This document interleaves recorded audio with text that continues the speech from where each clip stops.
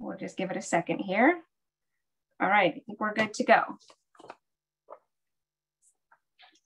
So once again, thank you for joining tonight. I'm Nicole Baumgarten from Go Green Wilmette's board, and tonight's topic is recycling demystified.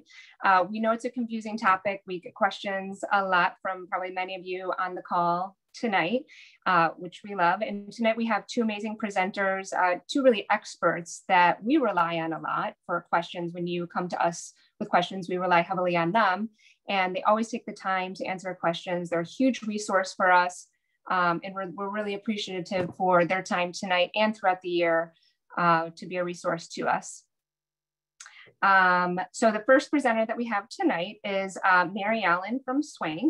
And I'm going to just read her bio to everybody so you can get a good idea of Mary's background. So Mary Allen is the Recycling and Education Director for Solid Waste Agency of North Cook County, SWANCC, a nonprofit intergovernmental agency comprised of 23 municipalities to include the village of Wilmette. Mary began her tenure with SWANCC in 1995 and is responsible for development and administration of SWANCC's community and school programs that focus on preventing waste and toxicity through source reduction, recycling, composting, and safe disposal. She further coordinates SWANCC's public outreach and develops the agency's resources. So just once again, before I flip it over to Mary, if you do have questions, just throw that into the Q&A and not the chat, and just make sure to upvote any questions. If you have a question, you see it's been asked before, just upvote it, and then we know which ones that we really should focus on answering. So without further ado, I'll flip it over to Mary, who's going to take over the presentation.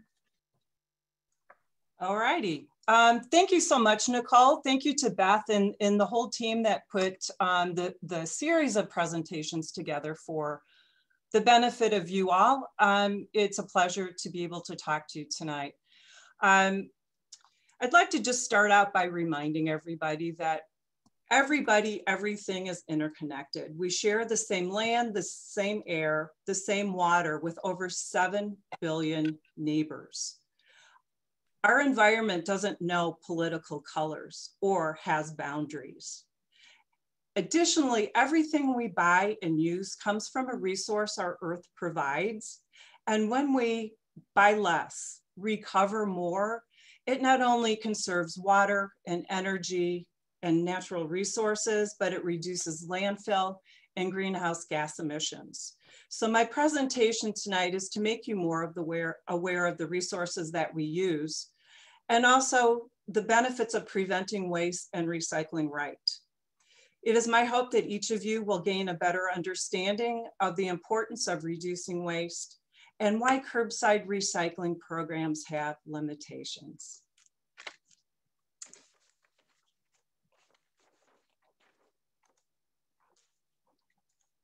Okay, so just kind of as a basic overview, this is something that isn't new to probably all of you. The hierarchy of reduce, reuse, recycle, compost.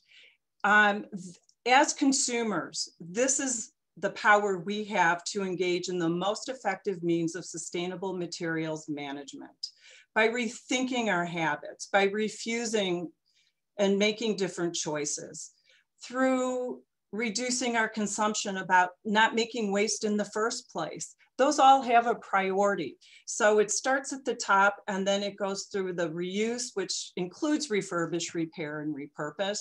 And then recycle is a part of the puzzle, a part of the solution, but not just by itself.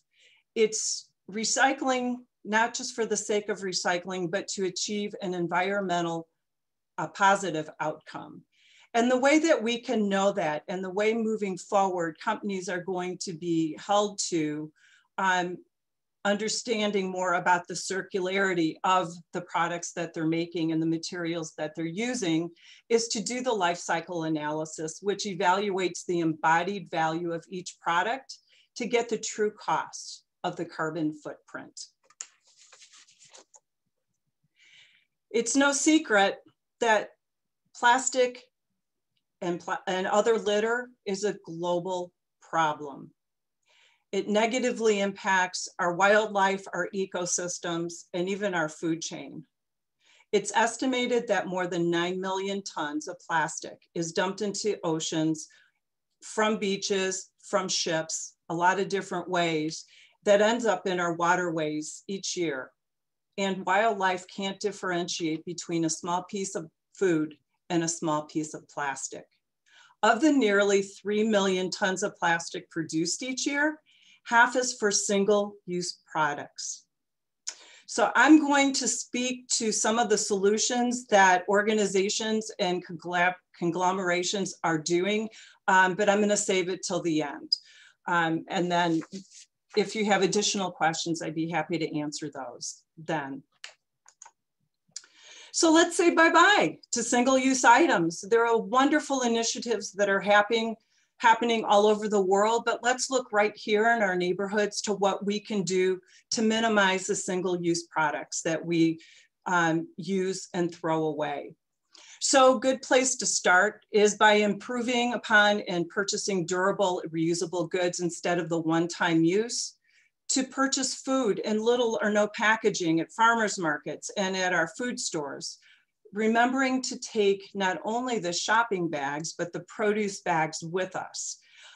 There's also a bill right now down in Springfield that the Illinois Environmental Council is trying to push through. Jen Walling just told us on a call that she is trying to get through the reusable containers that consumers can bring into restaurants and retail stores, so we don't have to take the packaging that our food comes in. Very similar to what Europe has been doing for a long time.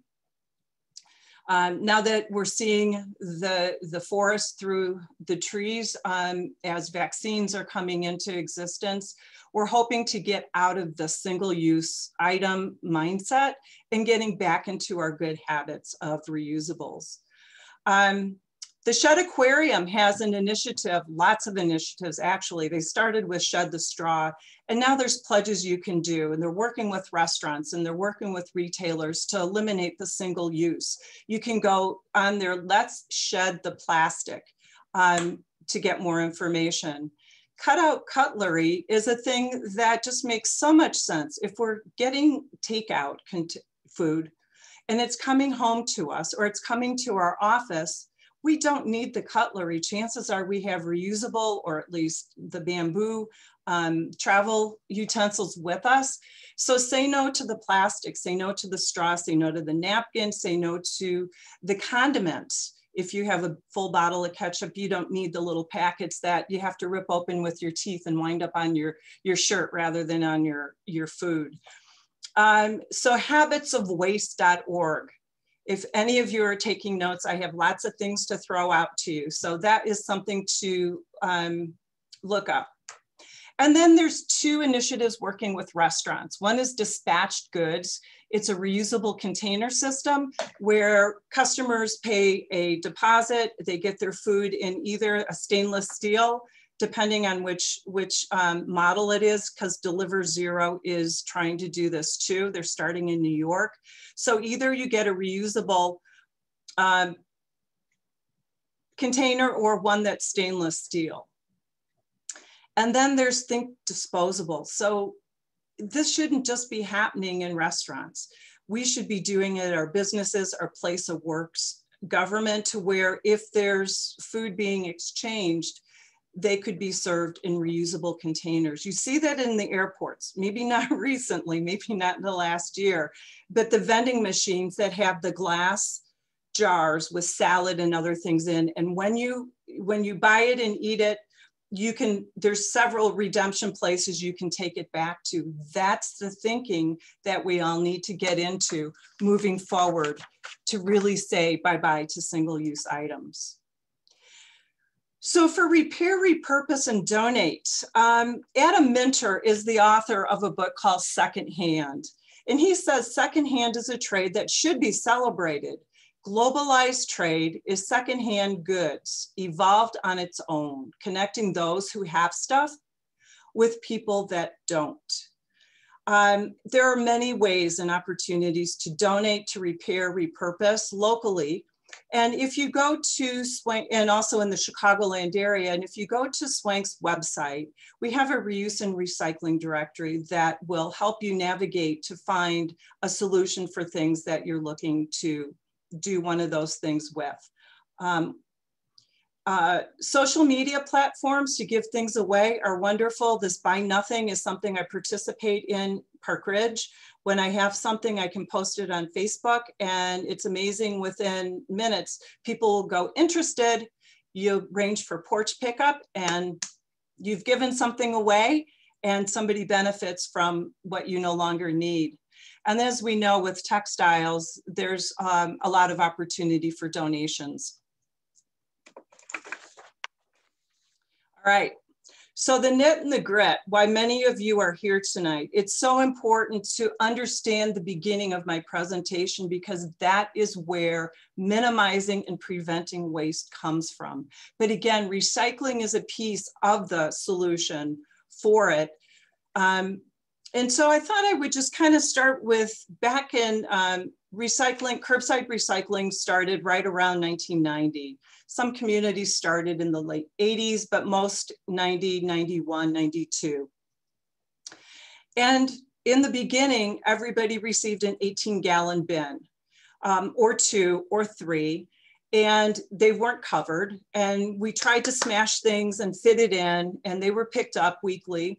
But then in 95, the industry started to do a shift from the small bins to a cart on wheels with a lid.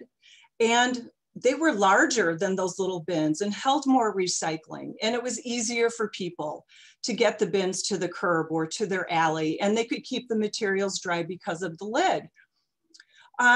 So for several decades, this is exactly what we did. US collected our recycling, and about 70% of it, not quite, was exported to China and other distant countries.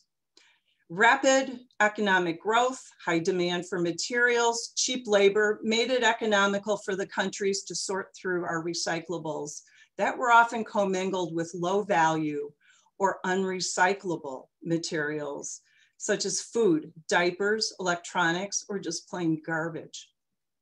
So once these countries had sorted out the valuable materials, they would throw out or incinerate the rest.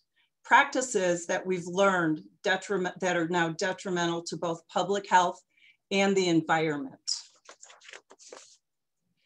In 2018, China instituted a green sword policy, restricting exports, especially mixed paper, low-grade plastics. And other countries now have followed China's lead. Overnight, market prices dropped, and US recyclers were left with materials that they couldn't move and dealing with our flawed system. So there are 3 basic things that make a successful recycling program: having a large quantity of the same material, the same stream, technology to sort the materials efficiently, and market demand for the materials. Wish cycling causes loads of recyclable to be contaminated, which is when materials are put into a cart that aren't accepted by the recycler. Since the materials aren't being exported anymore, the unacceptable materials have to be separated out by the recyclers at a cost to them. So private hauling companies aren't in business to lose money. They've moved from a traditional commodity price-based model to a processing cost fee-based model. Consumers usually end up paying for the higher charges, as many of your communities might have seen with upcharges or the attempt to get more money for recycling to cover some of these losses. So curbside recycling has limits. From this point on, I want you to forget everything that you've been told, everything you think you know. I want us to go back to this being a basic tutorial about what you can recycle curbside, okay? Erase. So I've been serving on a task force for recycling contamination solutions with all of the haulers, all of the material recovery facility operators with local, regional, and state government representatives and industry representatives for the last 2.5 years. 2 years ago, we all came to, after surveying the MRFs at what each one takes, what they can process, we came up with this list of recyclables for curbside. Materials need to be clean, empty, dry, and loose. No putting in plastic bags in your recycling cart. They need to be loose. You can keep them in a bag inside, but you need to empty them loose into your outside cart. The limited materials that are accepted for plastics, and I'm going to go through each stream of material with you in just a minute. So this is just a quick overview. With plastics, it's bottles, jugs, tubs, and food-related jars. Glass jars and bottles, metal and steel, aluminum and steel cans, pans, foil, certain aerosol cans, and then mixed paper and cartons. Even with the flaws of our recycling system, it's not going away. There's been lots and lots of investments made, and it's starting to build a stronger infrastructure to manage these materials domestically. There's a new goal by our US EPA, Environmental Protection Agency. They have a new goal set to recycle 50% by 2030. And that includes in its mix, landscape organics. It excludes food organics. That's a whole nother webinar. So as paper mills and recyclers invest in new technologies such as optical sorters, artificial intelligence, these materials curbside are finding their way finally to domestic markets. However, it's going to take time and it will take money to build that infrastructure to be more efficient and effective. So for now, again, let's go back to the basics. And let me go through with you in a tutorial about how materials should be prepared, and then again, what each material is wanted curbside. So empty and rinse bottles and cans and containers to remove food or beverage residue. Place only approved items in the cart. Do not bag recyclables, put them in the outside cart loose. Put caps back on plastic bottles and jugs, and don't crush them. I know this goes against your grain because when I first started with SWANCC, it was different. So for today moving forward, bottles and jugs, put the lid back on and don't crush them. Flatten boxes and put the boxes inside your recycling cart. If you put them on top, if you put them on the side, the chances are they're going to be picked up for garbage. Labels can remain on jars and bottles, and plastic windows on envelopes. Keep the lid on your recycling cart closed at all times so the materials stay dry. Again, the 4 words are empty, clean, loose, and dry. So I'm going to take you through materials very quickly because there's still more to go through on the other end. And if you have questions, just put them in the chat and we can talk about them later. So paper is the first stream I want to talk about. We're talking about magazines, newspapers, junk mail, office paper, plain greeting cards, no shredded paper. If you can see at the bottom on my slides, I'm going to have no's. Shredding paper cannot go curbside. Shredding, if you need your documents shredded that have personal information, SWANCC has 19 shredding events that will be scheduled between spring, summer, and fall. You can attend one of those. As you can see, when it goes to a sorting facility, it makes a mess. It's a party. It's like confetti going all over everything, or glitter. Do not recycle hardbound books. Those can be taken to Scares for reuse. She has a book reuse book rescue program. And then don't recycle your receipts. Even though there's been a law in Illinois passed not to have BPA in these receipts, they still can contain chemicals that the recyclers don't want in the mix of paper. Flattened boxes for food boxes, non-waxed boxes. And the best way to look is look inside the lid, and if it's brown or if it's white without any wax, you can take your nail and scratch it. It can be flattened and recycled. Ice cream, frozen food containers, these have wax liners and go in the garbage. Cartons are paper. They're very long fiber paper that are desired. So the Carton Council has spent the last 10 years and a lot of money getting material recovery facilities to separate for them. And then they go through a process to where they're made into new paper products or wallboard. It's either the gable top juice or milk carton or the broth beverage Tetra Pak or juice box. Make sure the straw's been taken out. And the caps are asked to be left on these as well, so they don't get flattened. They're easier to sort at the facility. Juice pouches are not part of this equation. There are special material program takebacks that I'll talk about a little bit later. One is TerraCycle that will take some of these hard to manage materials and find ways to either repurpose them or recycle them. Flattened boxes, put them in your cart. Contrary to what the Recycling Partnership has promoted the last year, do not recycle oiled, greasy pizza boxes. If you have a pizza box that is oily and greasy on one side and the top is fine, you can rip it off and recycle it. And don't recycle mixed materials. This has cardboard, but it also has metal. Same with this one, and this is cardboard with plastic. The aluminum cans, make sure they're clean. You can keep the lid, you can put them back in. With the ergodynamics, with the trucks picking up with an automatic arm, we're not concerned anymore with cutting, you know, people handling these materials, because once they get sorted, they're not touched. So you can put the top back inside.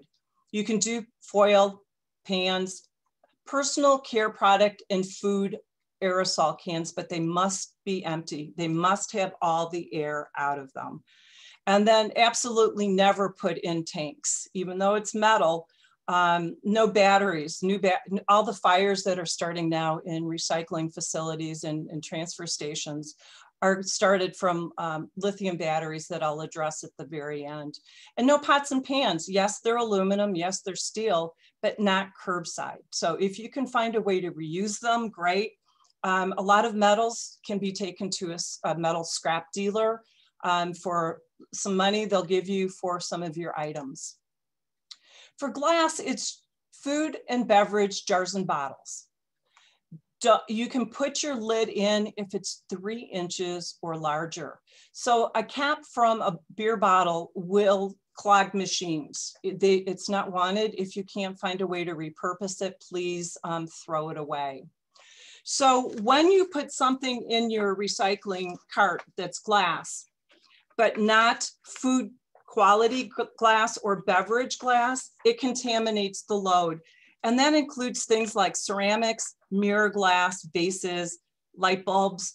And then if you have broken glass, certainly don't put it in your recycling cart as well. Put that in a bag, mark it broken glass so nobody gets cut. Plastics, again, bottles, jugs, jars, and tubs. Leave the lid on, the jugs and the bottles. That helps hold the container, so the optical sorters will pick it up when it gets sorted. On containers that have lids, please throw the lids away. The only lids that are wanted are the ones on bottles and jugs. And don't leave them loose in a cart. And again, don't crush plastic containers. So there's other plastics. I think what led us to a lot of contamination was following this grid 1 through 7. That's how we were taught to recycle. Look at the bottom of the container. Recyclers don't want you looking at these numbers anymore. They were never meant for consumers. And so with plastics, it's no foam. It's the white expanded, but it's really hard to know if a clear container is a 6 or a 1 without looking at the bottom. So no 6s, it's pretty much 1s. If you're gonna look at the bottom, what they want, the bottles and jars are 1s or bottles and jugs are 1s and 2s. Jars and tubs typically are 4s and 5s. And no foam, no mixed material. This is plastic with metal. No cups, no black plastic, no styrofoam. This is the foam I was talking about. If you have the white expanded, it can be taken to Apt Electronics in Glenview. It can also be taken out to Aurora, to Dart, who is the manufacturer. And then plastic bags can go back to a retail store along with film. So once we do what I'm asking you to do, what happens to the materials? Where do they go and how they're sorted? So the MRF is a materials sorting facility. This is the inside of Groot's in Elk Grove Village. And the materials will come in the recycling. It'll go into a big area like this and get scooped up and put on conveyor belts where people, machines, sometimes artificial intelligence known as robots will do the sorting. Oftentimes we can't go see behind the scenes. So I just want to point out one thing and then I have a short video to show you. Plastic bags, this is why they're not welcome. They clog the star sorters as they rotate, and then laborers have to get in there and cut them out. It takes a lot of time, and time is money for these companies. So I'm going to show you Lakeshore Recycling's new robot. It's the artificial intelligence, and it does a positive sort. So it can pick out materials that it's looking for to make a good bale.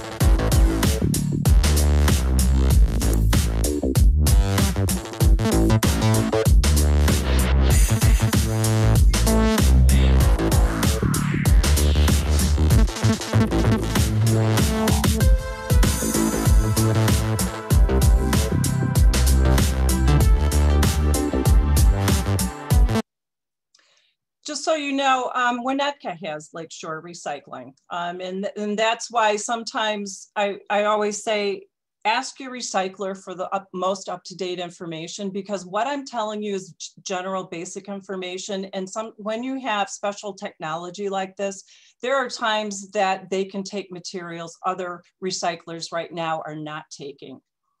So keep the loop going. It's about circularity. It's about the circular economy. What we recycle gets made into new products. And moving forward, product manufacturers and designers are working towards keeping materials in a continual loop to make their products. Extended producer responsibility, or EPR, is where manufacturers bear a significant responsibility for the environmental impacts and the recovery of their products. And we're seeing that happen now with some of the groups I'm going to mention in a couple slides. So in a circular economy, a product is preserved as close to its finished state as possible, which preserves as much of its value as possible. Also, getting away from the traditional linear economy leads us to an increased economic and environmental sustainability. There are programs for materials that can be reused or recycled, but not curbside. And SWANCC's website has all of these listed. Real quick, there's Trex Lumber that makes a plastic substitute. It's for wood, and you can recycle plastic bags, film from cleaning, little pillows, the wax bags from crackers, and many other kinds of films. At a lot of retail stores, they have a drop-off for that. So that serves as the feedstock for this United States manufacturing company. Planet Green Recycling has a couple things going on. They claim just the millions of ink cartridges that get thrown away each year. And so they ask if you have 4 cartridges or more, they will pay for your shipping to their California facility to have them recycled and refurbished. They also have a fundraising opportunity for nonprofits and schools, and then they sell their refurbished ink cartridges. TerraCycle has 0 waste boxes. They say that there isn't anything you can send them that they can't find a solution for. And so they work with a lot of manufacturers that subsidize the programs and do the research. The Drop It Off is in, this is Patagonia, where there's a lot of reclamation of textiles. Nike's been doing it for shoes for a long time. H&M, Patagonia, and other brands will take back textiles and they'll be made back into sometimes new products for store shelves or other things. Tennis balls have a recycling program, and so do these little pill bottles. Albertsons is working with Jewel Osco here in the United States to capture these for reuse and distribution in other countries. So you can check with your local Jewel Osco. It's just beginning here in the United States. If not in the agencies Closing the Loop brochure, Matthew Ministries, you can mail them to that organization. So this is the list of, and I don't want to take the time to get into each one of them, but no, there's lots going on where the manufacturers are coming together with the package designers, and with the Ellen MacArthur Foundation is spearheading a lot of this with the World Economic Forum and the Plastics Pact. One thing I will say about the Plastics Pact, that by the year 2025, one of their pillars of sustainability is to call for plastic packaging to be free of hazardous chemicals. Gee, wouldn't that be nice? Unfortunately, with the plastic packaging, whether it's styrene, BPA, it lends itself then to have alternate materials have the characteristics to make that container special, to make it waterproof. And so that's when PFSAs are coming into some of our packaging as an unintended consequence, even compostables. So BPI and the Center for Environmental Health have a list of approved containers that don't contain chemicals. And I will provide that to Nicole that she can share with you if you'd like. The Recycling Partnership just got together a stakeholder group called the Polypropylene Recycling Coalition and Film and Flexibles Coalition. Bottom line, as electric cars need less fuel, our plastics are made with petrochemicals. That industry has to be able to be viable and still be in business and make money. So they're finally sitting at a table to collaborate to find out how best their products can stay in the loop, how they can be involved, and how their presence will hopefully help municipal programs not be as expensive, because the cost they will help with the cost with the recovery and recycling of their materials. I encourage you to check out SWANCC's new website. It's so new that since I did this presentation, I don't have a snapshot of the new one. It's easier for people to use, and there are a lot of different resources. Please like us on Facebook and Twitter and sign up to receive our e-list. And at this time, I will turn it over to Kate.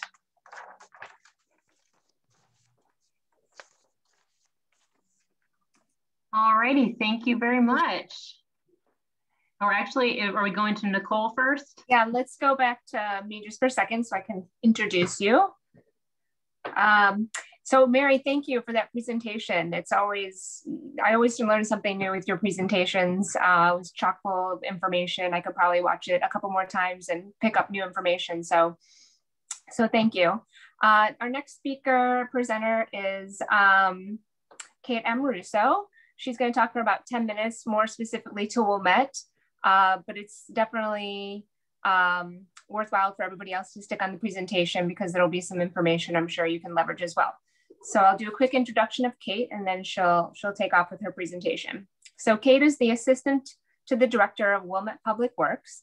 She began working for Wilmette Public Works in 2011 and is responsible for a myriad of duties, including overseeing the village's national pollutant discharge elimination system program and Wilmette's solid waste contract with Waste Management, formerly Advanced Disposal. Having received a bachelor's degree in landscape architecture from the University of Illinois at Urbana-Champaign, Kate also designs and manages most of the landscaping projects throughout the village, with a focus on sustainable and pollinator-friendly designs.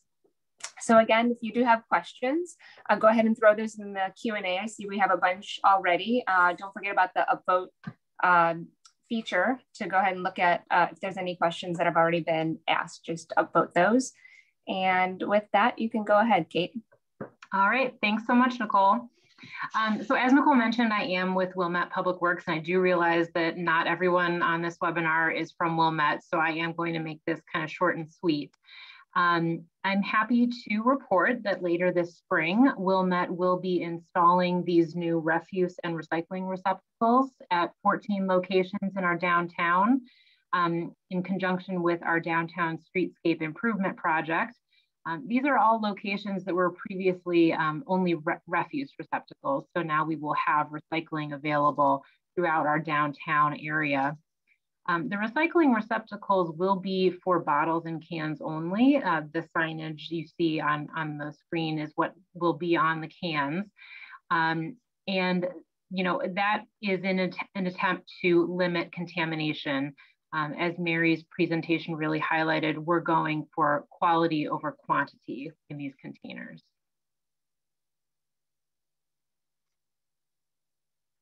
Mary, next slide.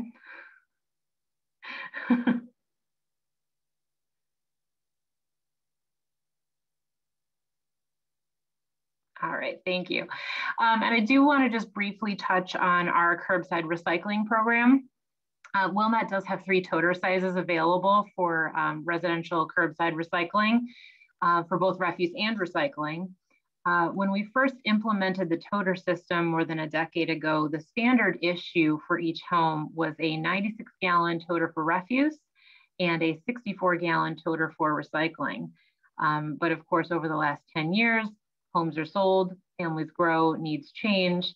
And unless you've made a change over the last decade, your recycling container is more likely than not slightly smaller than your refuse container. So if that is the case, I want to make sure that all Wilmette residents know that toter sizes can be swapped free of charge.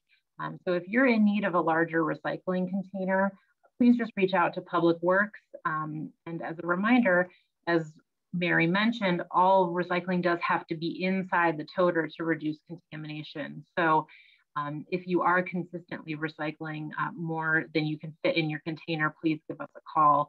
Because especially any boxes or other recycling outside of the container will likely be taken as trash and landfilled. Next slide, Mary. All right, so I want to touch on our curbside composting program, which began in 2019. It's essentially an expansion of our existing yard waste program. which runs annually from April through November. By composting food scraps, residents are helping to reduce greenhouse gas emissions from landfills caused by rotting food.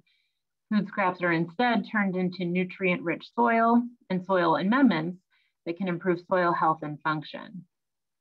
If you're a Wilmette resident and you're interested in participating, there's no need to sign up. We do require yard waste stickers for collection, but the toter is free to rent.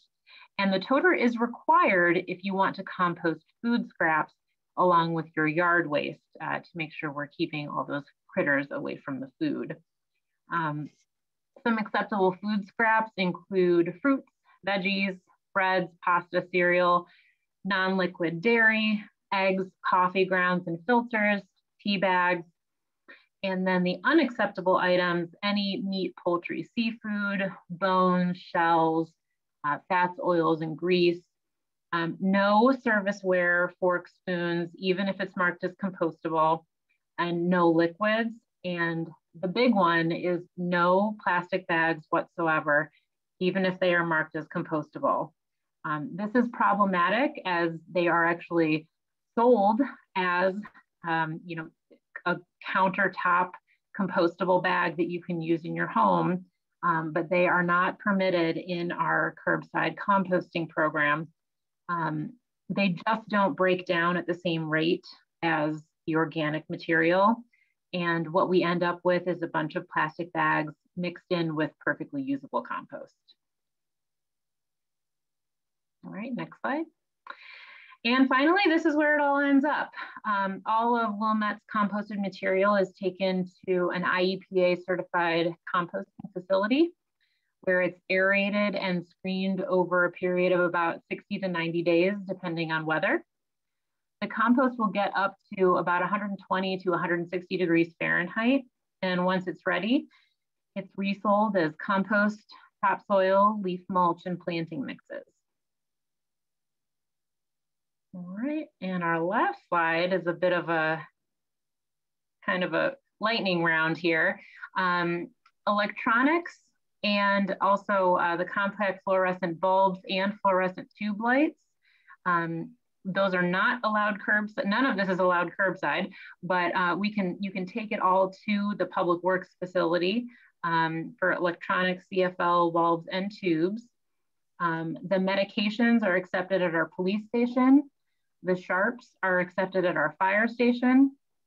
And latex paint is actually the only thing that we do take curbside on this photo.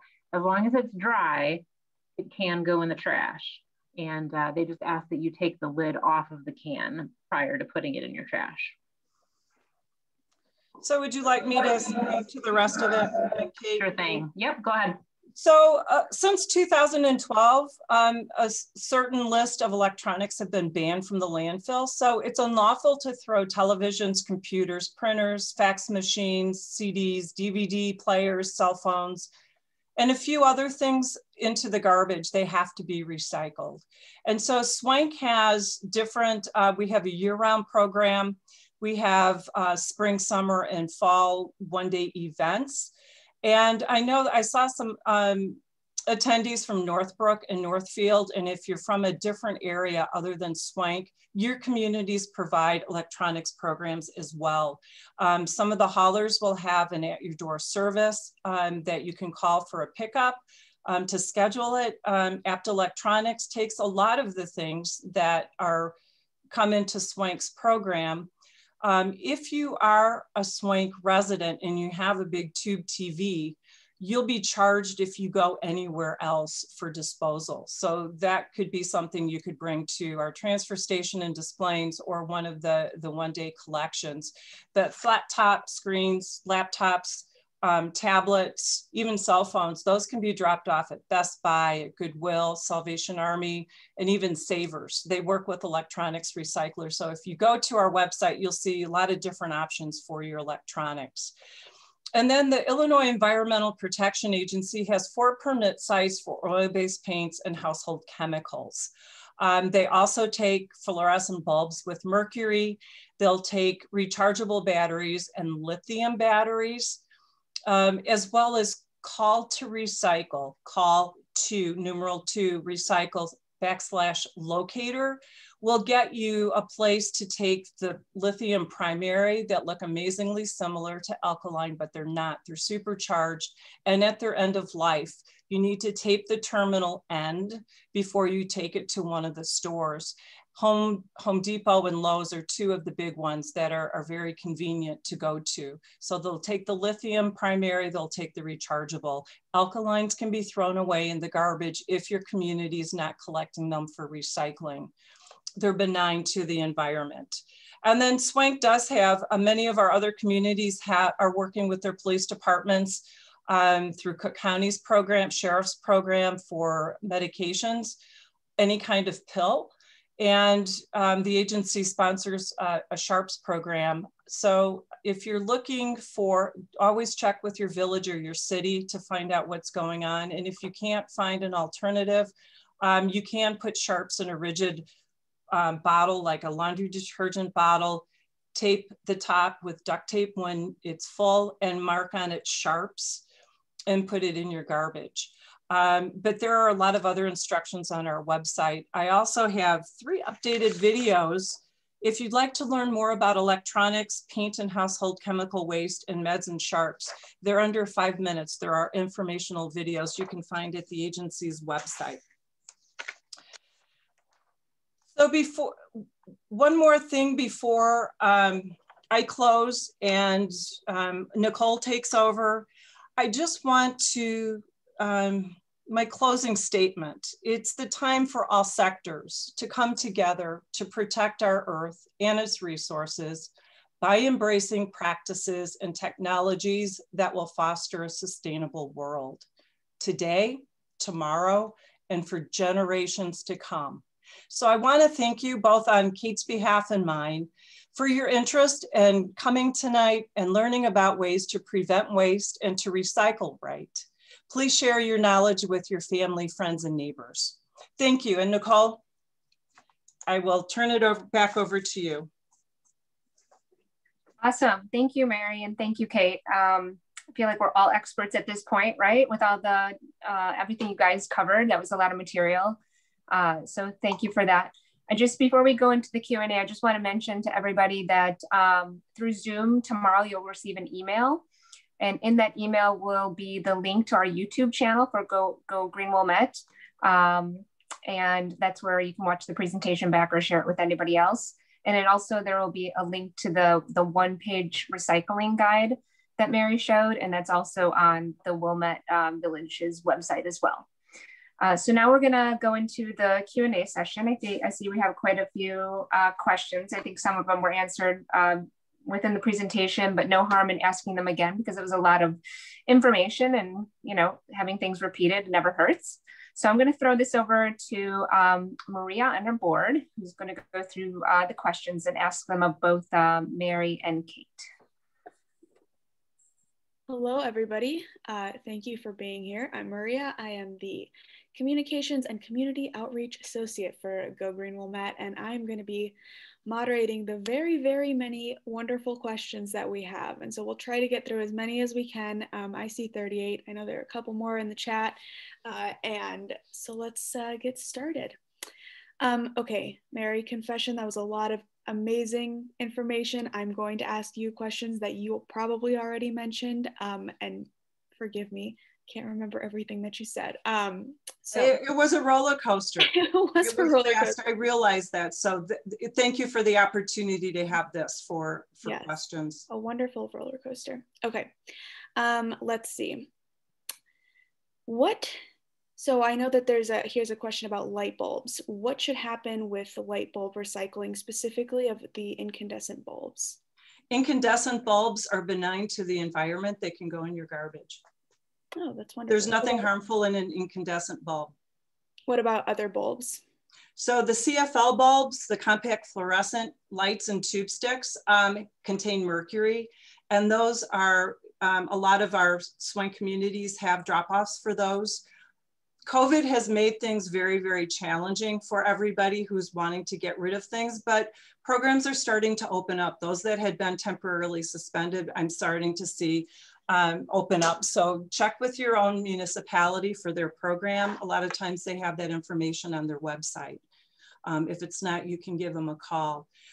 So the fluorescent bulbs can either go to a SWANCC program drop off, or you can take it to a household hazardous waste site. Okay, wonderful. Let's see, we have a question here about the current pricing and demand dynamics for the materials from recycling. And I think internationally is where this question is going. Sort of what's the status on costs and everything like that? The market prices? It says, can you talk about the current pricing and demand dynamics for the recycling materials? So I'm assuming what recycling materials are perhaps more in demand in the US, maybe in the world, and which are not? Because I know that fluctuates sometimes. I do know market prices are coming up. You can Google that. There's a weekly update for pricing that I don't even pay attention to much other than the trends.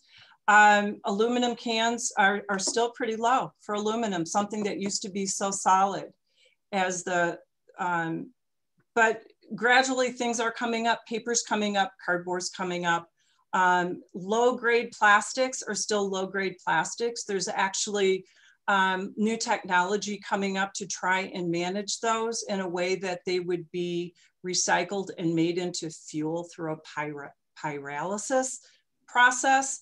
And then, so plastic bottles, we're seeing Coca-Cola, Pepsi. If you watched any of them, if you watch TV, there's new commercials out. They've committed to 100% recycled content bottle, and the demand for that is rising as a result, which is good because then that pushes market prices up. And the number 5s for plastics. And then steel will always be a desired material. It's been recycled for a long time because these properties don't change, and it can be recycled over and over again like aluminum cans. So just a broad general, markets are coming up for those commodities, and for the ones mixed paper grade and low plastics, we still have a ways to go to solve the problem. Hi, Kiki. You're gonna see my cat. My apologies. It's almost his dinner time. A great question from Tina is using a brown recyclable bag to hold items indoors as sort of a makeshift recycling bin, can that brown bag itself go into the recycling container with holding other materials in it? So recyclers want materials loose. If you have them in a brown bag, all you have to do is tip the brown bag and leave the brown bag. They want it loose. They don't want things held together in bags, okay. And especially plastic. Right. We have a question here that somebody has a big pile of cut ends and unusable cloth pieces, which sounds like my mother. And where is there a place that takes those loose ends of textiles that you can recommend? There are some nice donations. One is Waste Shed. In Chicago, they like textiles, but if it's really minuscule, just scraps, throw them away. You know, if you don't have big enough pieces to make a quilt square, then to me, it's really insignificant. It's just waste. But if you have some decent size remnants of textiles, look up Waste Shed in the city. They take textiles, they take knitting, they take art kinds of things, and then they resell to teachers and artists and entrepreneurs of sorts that are creative to repurpose and recreate things. Also a note from Nicole that North Face also will take odds and ends, again, probably depending on the size of textile. So that's another option. You know, the best thing to do if you have a lead for something like this is call first. It's just to call first, see if anything's changed, let them know what you have. Because if I'm not seeing what you're talking about, so it's a little bit hard. So that's my advice, call first and see if the places want them. Good advice. All right. A question here about materials need to be dry. So can somebody rinse something out and then throw it in the recycling? Or does it need to be bone dry? The dry is more about closing the lid. so the water and the snow doesn't get inside. Okay. It keeps the paper particularly drier. Okay. So if something's a little bit wet, just maybe on the outside, and you put it in your recycling, take it and put it in. It's okay. Okay. Mm-hmm. Very cool. Can pill bottles be recycled even if the labels can't come off? They can't be recycled curbside. So if you're going to go to a Jewel or an Osco, you can take an indelible marker and mark off your personal information if they won't come off, if you find a place to drop them off, or if you mail them to Matthew Ministries. Okay. Kind of related. If packing boxes have plastic packing tape on them, can that be recycled with the tape on it? Try and strip it off, because you're going to slice it to flatten it. So try and rip off that excess tape. And if there's plastic windows, you know, if it's left on, will it get recycled? The answer is yes, because it goes through a process and the plastic floats and the paper sinks, and they're able to scoop off, they call contamination. But if you can rip it off easy, that's the preference. Okay, that makes sense. Somebody said that they may have missed this, but what about Amazon's plastic bubble envelopes? Recyclable? You know, Nicole, you might jump in on this one with Trex. Sometimes the envelopes, you have to look up plasticfilmrecycling.org to confirm. Amazon came under a lot of fire with their plastic envelopes. And so they have since switched a lot of times to all paper. It's a hard paper, not quite corrugated cardboard, but we dissected it here at work, and even the stuffing is paper. So that could go in, but plastic can't go curbside unless you can find a drop off someplace else. They're reusable. And yeah, the Trex program will take that, yes. And the Trex website has a really good kind of all-inclusive list of the film plastic that's acceptable. So it's worth checking out. And as plastic packaging has become more prevalent, that list has changed from the very beginning. So again, always look at the website, always call for the most up-to-date information. Yeah. All right, and it would be wonderful if Nicole or Maria can drop in the Trex website into the chat, just because I think some people are curious about what that is. Okay, I know you went through styrofoam. Can you give there's quite a few questions about it, a very high level, basic do's and don'ts with styrofoam? So styrofoam is a material that can't be put in the curbside. It's been polystyrene, styrofoam is its trade name, manufactured by Dart. It comes in the white, expanded, fluffy stuff that is used for packaging, for electronics, big things to hold it into place. That type of polystyrene can be taken back to Apt Electronics. Go to their Glenview, their website in Glenview to get more information. The food containers are not accepted by Apt Electronics, but they are out at Dart in Aurora. They all have to be clean, no food contamination, but they can't go curbside. So oftentimes styrene goes in the garbage. That was great, thank you. Let's see. Some restaurants use aluminum containers with plastic lids. What can be recycled with that?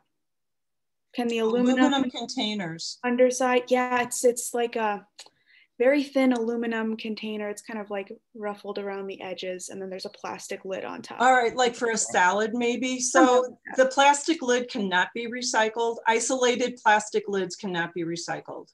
The only plastic lids that can be recycled are put back on bottles and jugs. But if it's an aluminum pan that is clean, you can recycle that. You know what, if I could go back to polystyrene for a half a second, there's a bill right now down in Illinois that is going to be talked about again in 3 weeks or so when the Zoom legislation meetings resume. And there's even something more larger than this is a national, oh, I had all my stuff here to refer to here.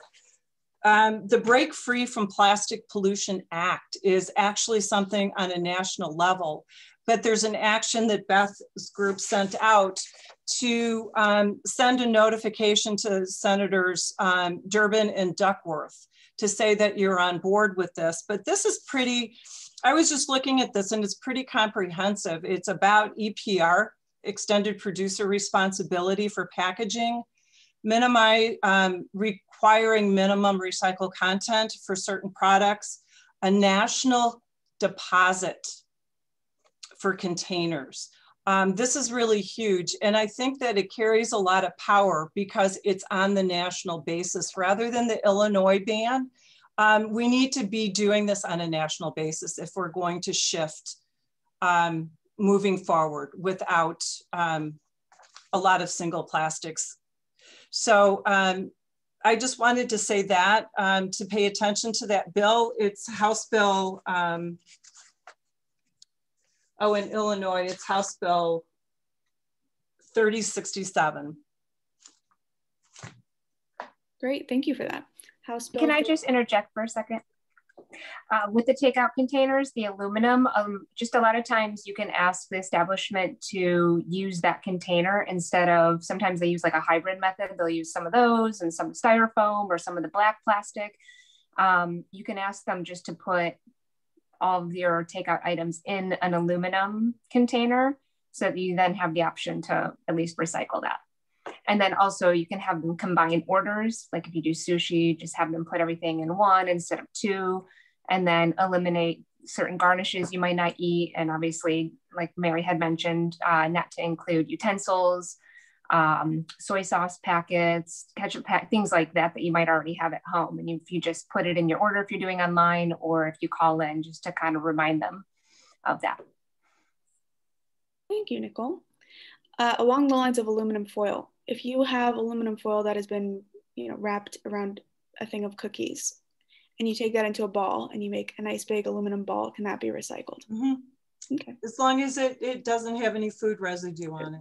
Right. Absolutely. And making it into a ball gives it a little, it's not so fly away. Right. Right. Okay. Very cool. What about wrapping paper? That's a real gray area. Ask your particular recycler. There are recyclers that don't want any wrapping paper. So things like wrapping paper, toilet paper, tissues sometimes are at the end of their quality for paper recycling. Other times there's so much contamination on some of our wrapping paper that it's just not worth saying we'll take it. So I'll recommend that you refer to your own recycler to see if they want it or not. And I will say for Wilmette this past year during the holidays, we did post some information about that. And our understanding was that as long as it doesn't have anything shiny in it, like glitter or anything reflective, as long as it's kind of that matte material, it is acceptable curbside. Thank you, Kate. Thanks, Kate. Okay, what counts as plastic film? For example, can one recycle plastic packaging from washed salad greens at the grocery store? No, they don't want food film. It's film from wrapping water bottles together. It's film from cleaning bags. It's my understanding that they don't want food film. Okay. Okay. Nicole, if you're making a face. I think there's an example on the website that has a bread bag and a couple. It's my understanding it's just like anything that is kind of stretchy with your thumb is kind of an indicating factor. Or if it has like a number 2 or a number 4 in the triangle, that's usually an indicating factor. But that stretching it with your thumb is whenever I reach out to Trex and ask them and have a question, she always writes back. That's kind of like the gold standard, with the one exception being the cereal bag, and the cereal bag only because they've tested it. It's a certain type of plastic, a poly something that they've tested and have determined that they can take that, but that doesn't apply to things like you know, your cracker box, plastic bag, or other things that come in a box with the bag inside. It's only in particular to the cereal bag.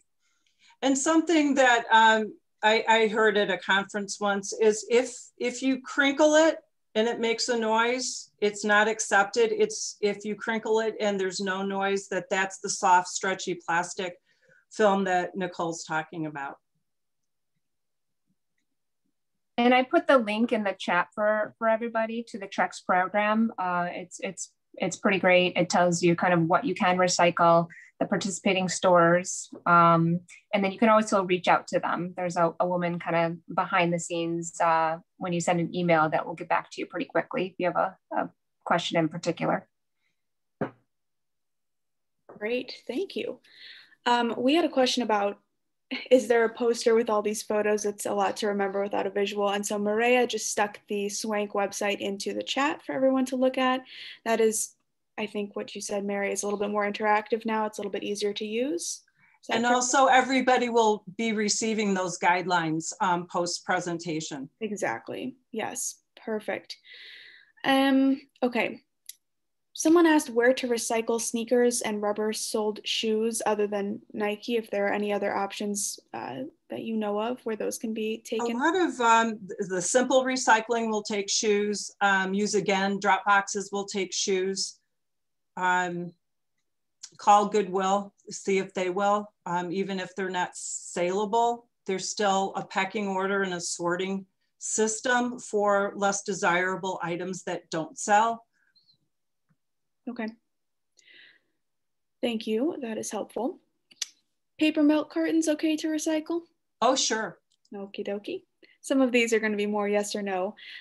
Someone commented that some pet stores may take shredded paper to line their dog cages. I do know that Wilmette Pet does that and are often in great need of that because they have lots of puppies that people love to adopt. So that's a good option for that. Thanks for that comment. Yeah, definitely. I know that's where we take our newspaper shreds. Black takeout containers with clear lid.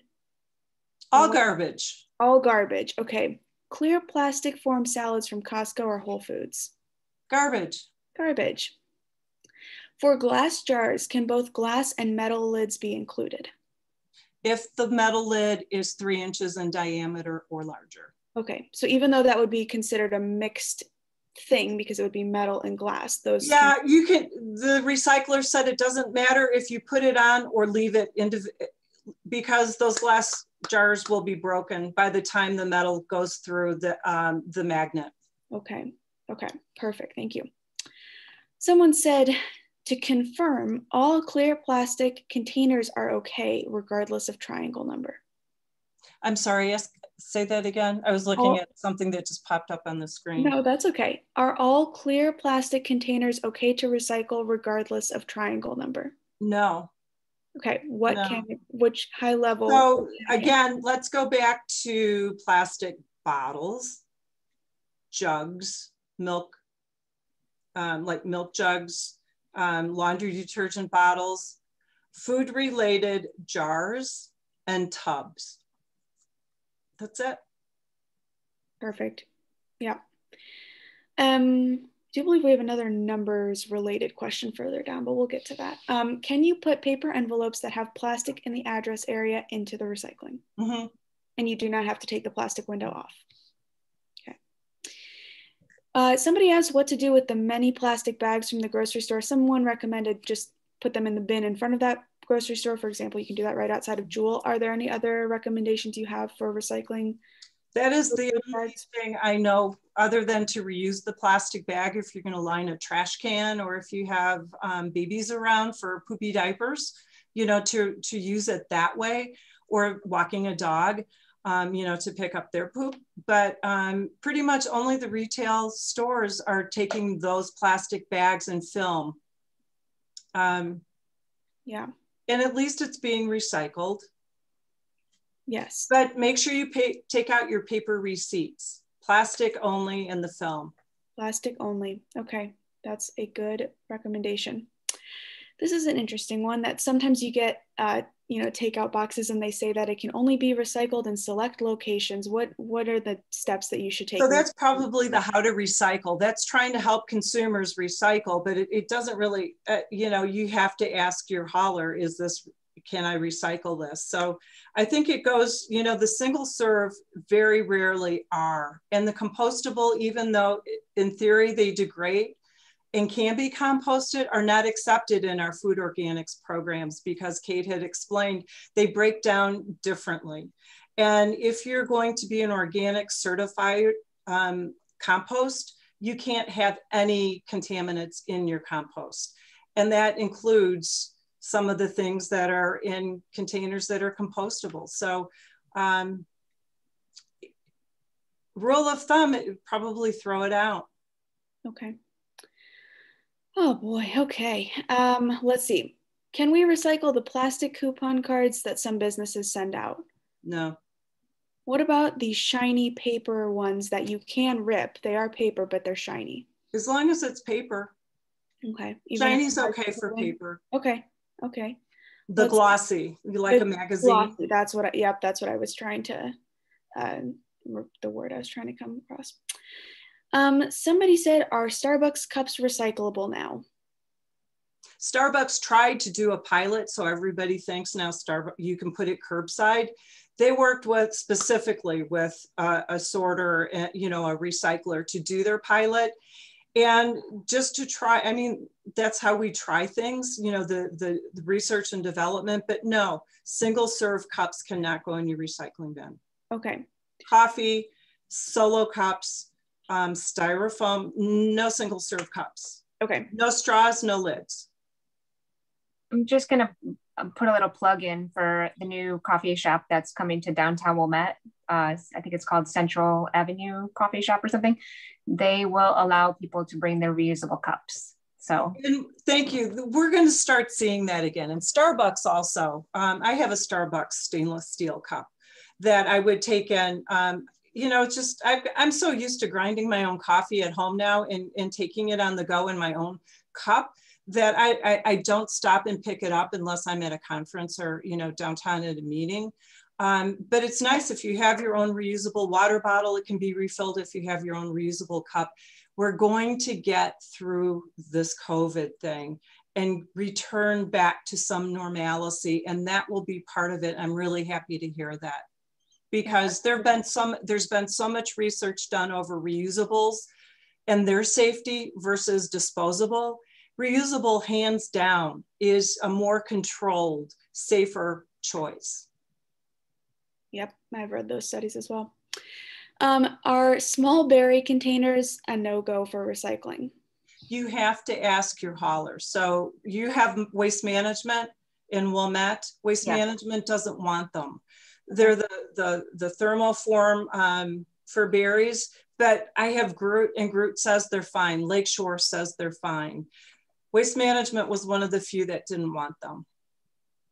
Okay. In our discussions.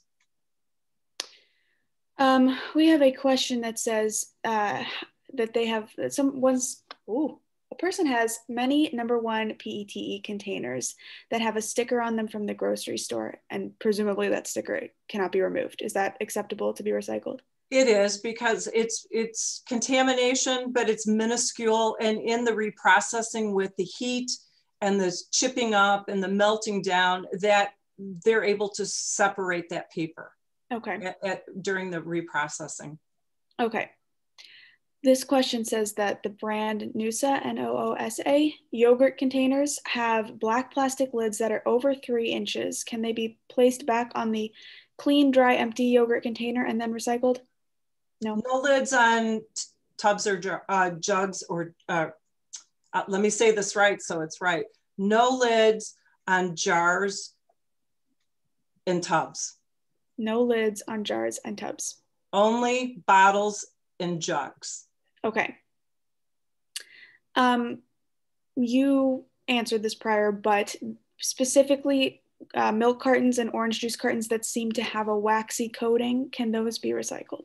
So it's not really wax, it's plastic. They have a layer of plastic, and then they have a layer of aluminum sometimes in the aseptic, like the juice boxes. The Carton Council has invested a lot of money for MRFs to separate these materials, and they have figured out in reprocessing how to separate out those 3 different materials. There's a wonderful video that I can send you the link, Nicole, if you want to share it. It's on the Carton Council's website on that whole process. It's really interesting. Thank you. Can clean used paper towels be recycled? And I'm thinking used means just for water. No.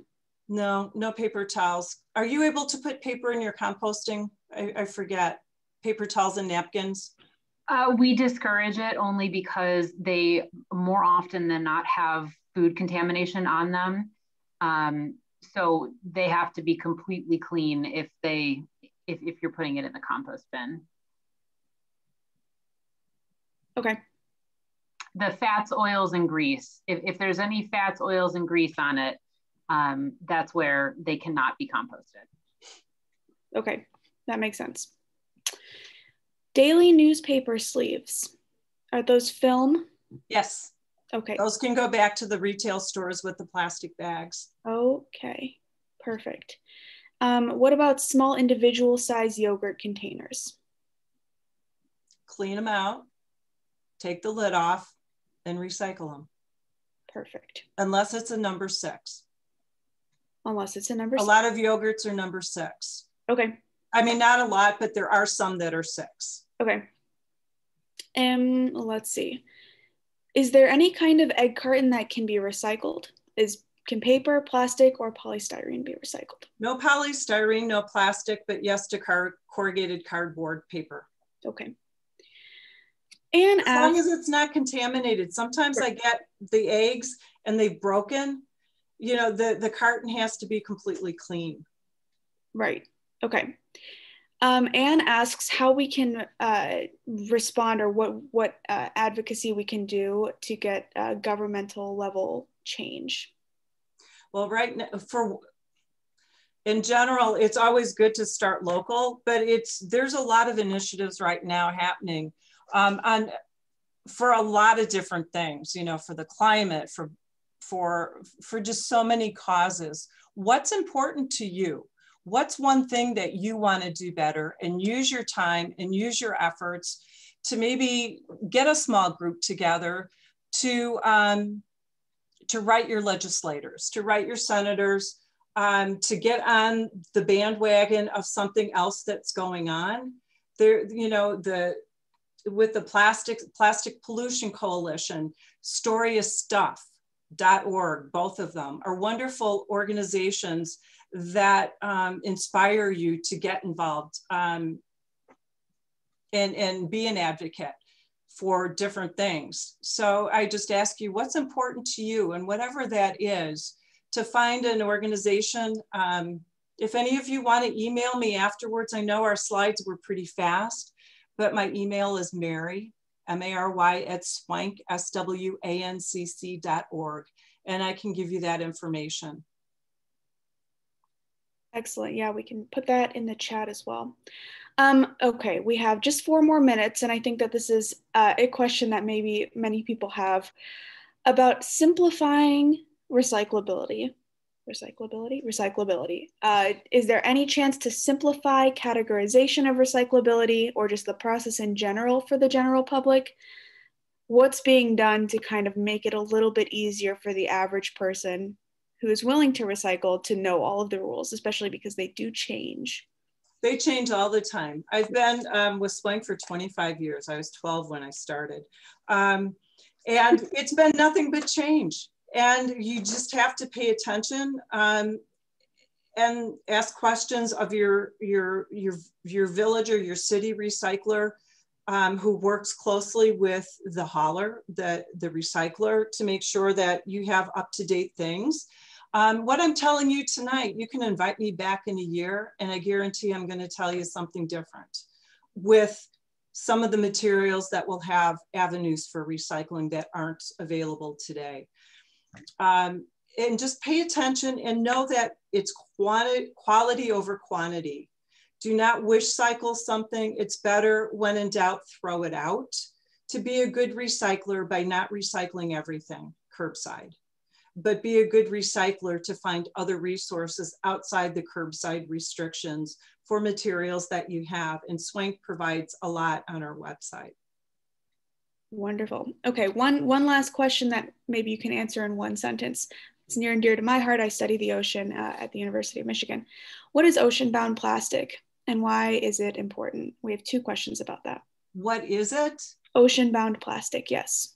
Ocean, going on cargo ships or just litter? 2 questions about ocean-bound plastic, perhaps litter, perhaps cargo ships, whatever, however you want to answer that. There's a lot of reasons that plastics are in our waterways. I had explained the sorting in third world countries is different than here.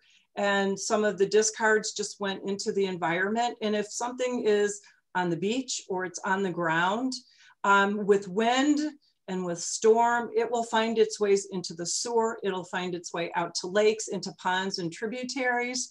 So there's so many ways for it to travel from land into the waters. And then there's the issues with the cargo ships being at sea in a storm and having cargo ships of pellets and other things go overboard.